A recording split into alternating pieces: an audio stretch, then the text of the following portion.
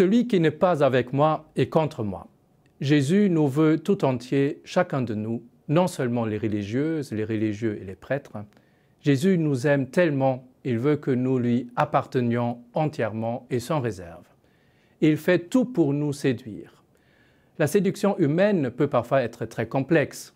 Un jeune homme dit à une jeune femme « Chaque fois que tu souris, j'ai envie de te ramener chez moi. » « Ah, t'es célibataire alors ?»« Non, dentiste. » La séduction dépasse parfois la simple drague du style « Comme vous êtes belle » ou « Donnez-moi votre 06 » ou encore « Tu t'appelles Biscotte ?»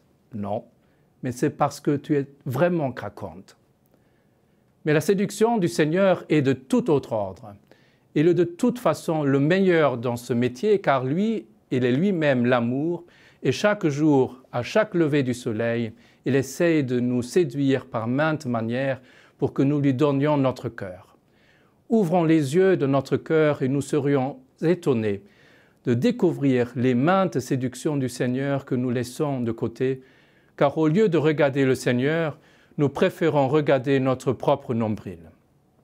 Les apôtres se sont laissés séduire dans leur aujourd'hui quotidien, comme plus tard aussi Sainte Marie-Madeleine.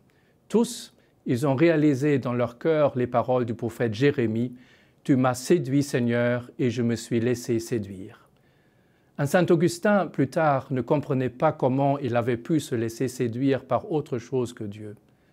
Saint Louis-Marie Grignon de Montfort le cite en ces termes « Christ Jésus, aimable Seigneur, pourquoi dans toute ma vie ai-je aimé? Pourquoi ai-je désiré autre chose que toi, Jésus mon Dieu?